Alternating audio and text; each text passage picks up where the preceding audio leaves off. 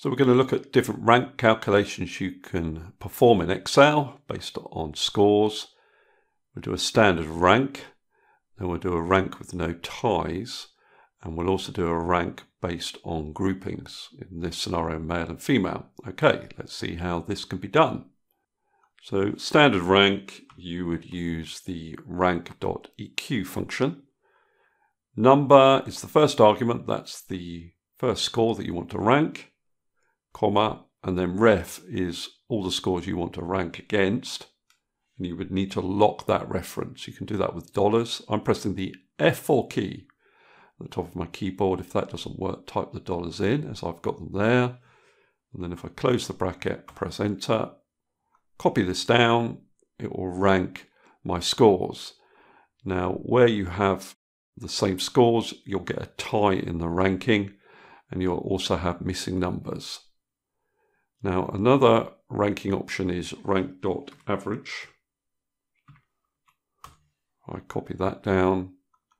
It does something slightly different. So these three scores here take up position 18, 17, and 16, and the average of those positions is 17. These two positions here take up the rank position 15 and 14, and the average of those rankings is 14.5. So that's what rank.average does. Now I'll just change this back to rank.EQ and copy this down. Now what this has done is it's given the highest score the top rank. So that's okay in this scenario, but what if I was trying to rank, say, run times, 10K run times? I would want to rank the smallest value with the rank of 1. So I use rank.EQ again. The number I want to rank is here, and I'm ranking against this range of cells, which I need to lock. And then what I do is I use this non-mandatory argument called order, and I'd go for ascending. And if I copy that down, you can now see that the smallest time, or the fastest time, has a rank of 1. Now, to rank without ties, what I need to do is count how many times a particular score appears in this list. And the way I can do that is to use the COUNTIF function. Now, for my range, initially, I just want to look in this cell, but then as I copy the formula down, I'd want to look in these two cells. And then if I copy down to the third cell here, I'd want to count within these 3 cells, and so on and so forth down the list.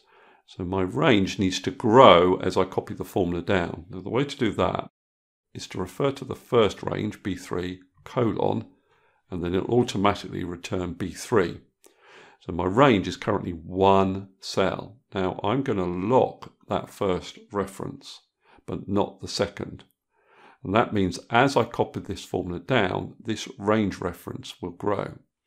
Now my criteria is what I'm counting within that range, and that's going to be the particular score for the row that the formula's in.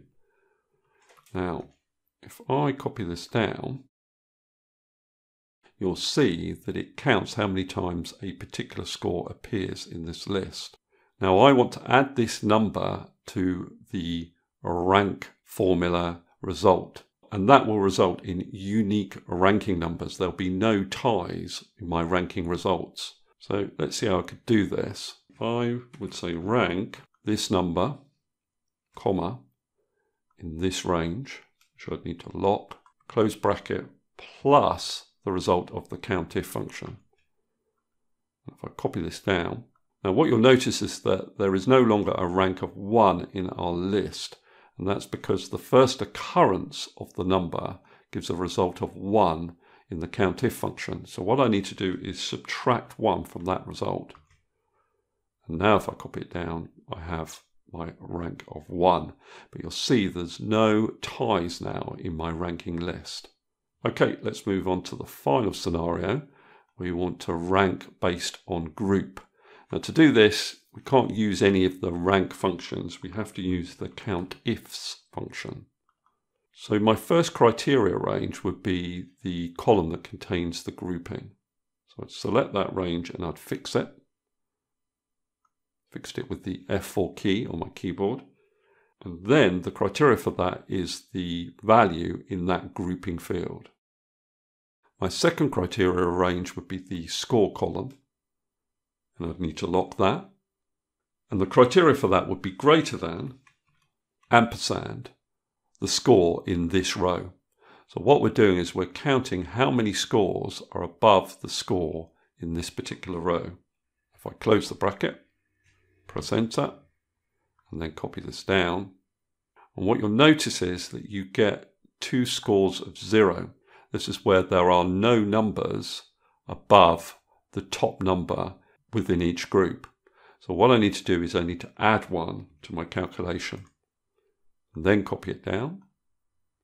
And now you can see I have rankings within each group. So I have my female rankings, and then I have my male rankings. Okay, that's all I wanted to cover in this particular video. Hopefully that's useful. If it is, please give me a thumbs up and subscribe, and I'll see you next video.